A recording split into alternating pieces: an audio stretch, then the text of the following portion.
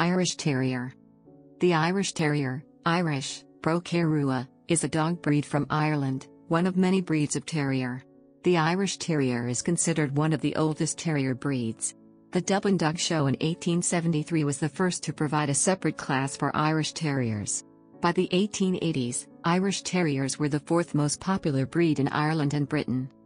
The Irish Terrier is an active and compactly sized dog that is suited for life in both rural and city environments.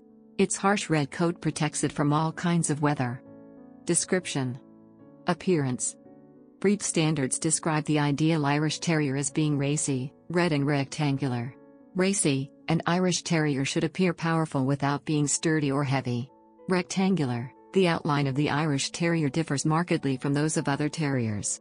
The Irish Terrier's body is proportionately longer than that of the Fox Terrier, with a tendency toward racy lines but with no lack of substance. The deep chest is distinctive. The tail is customarily docked soon after birth to approximately 2/3 of the original length. In countries where docking is prohibited, the conformation judges emphasize tail carriage. The tail should start up quite high, but it should not stick straight up or curl over the back or either side of its body. The ears are small and folded forward just above skull level. They are preferably slightly darker than the rest of the coat. Coat and color. The Irish Terrier is colored golden red, red wheaten, or wheaten. Dark red is often mistaken as the only correct color, possibly because wheaten coats are often of worse quality. As with many other solid-colored breeds, a small patch of white is allowed on the chest. No white should appear elsewhere. As an Irish Terrier grows older, gray hair may appear here and there.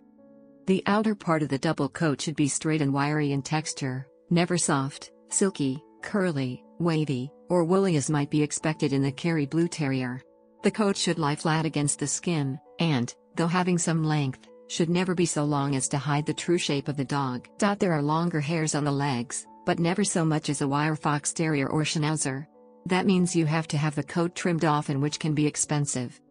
The inner part of the coat, called the underwool or undercoat, should also be red. The underwool may be hard for the inexperienced eye to see. Coat should be quite dense and so that when parted with the fingers the skin is hardly visible. A properly trimmed Irish Terrier should have some furnishings on legs and head. The slightly longer hair on the front legs should form even pillars, while the rear legs should only have some longer hair and not be trimmed too close to the skin. The chin is accentuated with a small beard. The beard should not be as profuse as that of a Schnauzer. The eyes should be dark brown and quite small with a fiery expression. The eyes are topped with well-groomed eyebrows. The whole head should have good pigmentation. Size. Most countries have breed descriptions that say that the Irish Terrier should not be more than 48 cm measured at the withers. However, it is not unusual to see females that are 50 cm tall or dogs that are even 53 cm, 20 in. Younger generations are closer to the ideal, but there is a downside to this. When an Irish Terrier is very small and light-boned, it loses the correct racy type. Very seldom does one see Irish Terriers that weigh only 11 to 12 kilograms, 25 to 27 pounds, as the original Kennel Club breed description states. 13 kilograms for a female dog and 15 for a male dog are acceptable. Temperament. Irish Terriers are active dogs and need and enjoy consistent mental and physical challenges. Well-trained Irish Terriers may do well at a variety of dog sports, such as dog agility. The Irish Terrier is full of life, but not hyperactive. It should be able to relax inside the house and be roused to full activity level quickly. Irish Terriers are good with people. They have a highly developed sense of loyalty, and it is important that they have a strong, responsible leader, for whom they have natural respect. Most Irish Terriers love children and tolerate roughhousing to a certain extent. Irish Terriers need exercise. Do not get one if you are not prepared to walk it. They enjoy training. New tasks are easily mastered with food and toys working equally well as motivation. Irish Terriers have less of an eagerness to please people than some other breeds, but have mental ability and enjoy puzzle solving. They respond best to consistent, reward-based training from a relaxed, authoritative person. As with all dog breeds, violence should never be used. Instead, use distraction and reward the behavior you want. It is always best to outwit and lure. When seeking a trainer, one should look for a person who has experience with terriers. Irish Terriers are often dominant with other dogs. As with any dog, poorly socialized individuals can start fights, and early socialization is a necessity. Most have strong guarding instincts, and when these instincts are controlled, make excellent alarming watchdogs.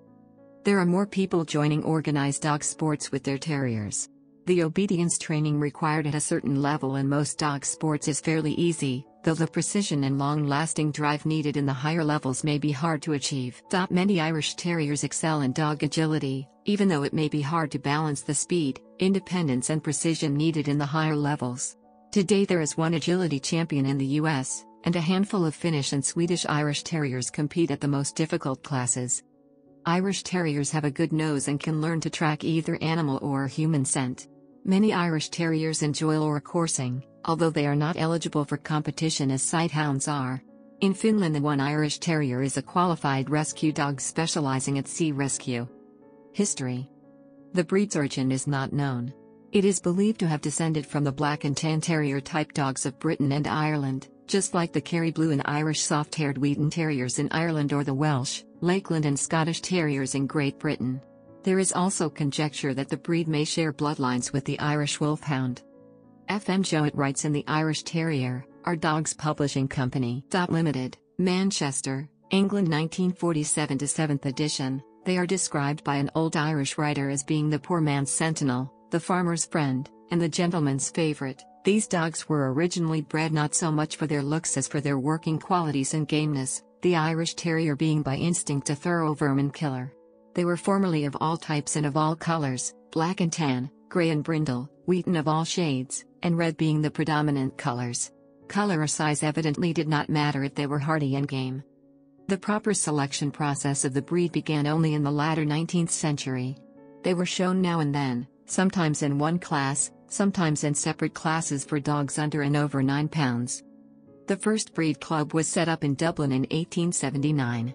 Irish Terriers were the first members of the Terrier group to be recognized by the English Kennel Club as a native Irish breed. This happened just before the end of the 19th century.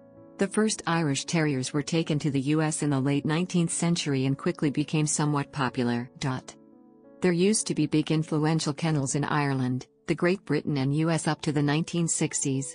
The breed is increasingly fashionable as a family pet because of its fondness for children. There is ambitious breeding in many continents, including Africa, South Africa, North America, Northern Europe and Australia. Care. When groomed properly, the Irish Terrier coat will protect the dog from rain and cold. A properly cared for Irish Terrier does not shed either. The wiry coat is fairly easy to groom, pet dogs, rather than show dogs, needing stripping only once or twice a year. The coat must be stripped by hand or a non-cutting knife to retain its weather-resistant qualities. This does not hurt the dog when done properly. Keeping the skin above the stripped section taut with the other hand helps, especially where the skin is looser, i.e. belly and chest. Never cut the coat, use your fingers or a non-cutting knife. If the coat is clipped, it loses color and becomes softer, thus losing its weather-resistant characteristics. For the same reason the coat should not be washed too often, as detergents take away the natural skin oils. Most Irish Terriers only need washing when dirty. When stripping, the coat may be taken down entirely to leave the dog in the undercoat until a new coat grows in. For a pet, this should be done at least twice a year. When a show-quality coat is required, it can be achieved in many ways. One is by rolling the coat, i.e. stripping the dog every X weeks to remove any dead hair. Before a show, an expert trimmer is needed to mold especially the head and legs. Most Irish Terriers need to have their ears trained when young. Otherwise the ears may stick up, roll back or hang down unaesthetically. Health. Irish Terrier is a generally healthy breed. The life expectancy is around 13 to 14 years. The proportions are not exaggerated in any way and thus eye or breathing problems are rare. Most Irish Terriers do not show signs of allergies towards foods. As they are small dogs, the breed has a very low incidence of hip dysplasia. In the 1960s and 1970s there were problems with hyperkeratosis, a disease causing corny pads and severe pain. Today it is widely known which dogs carried the disease and respectable breeders do not use those bloodlines anymore. A health study conducted by the Irish Terrier Club of America showed a greater than expected incidence of hypothyroidism and cataracts. There are not enough eye-checked individuals to draw any conclusions. Appearances in arts and culture. Conclusions.